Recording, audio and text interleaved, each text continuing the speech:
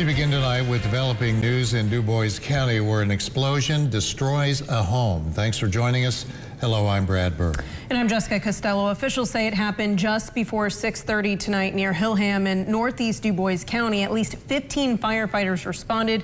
Indiana State Police say the explosion may be gas related. It happened in a rural area not far from State Road 56. Now we have a crew at the scene. These are pictures from the scene from Indiana State Police. The state fire marshal and his investigator are also there. ISP says 2 people were believed to live in the home. Investigators spoke to one of them shortly after the explosion, but the second person has not yet been located. The house was leveled by the blast, sparking several fires near a wooded area.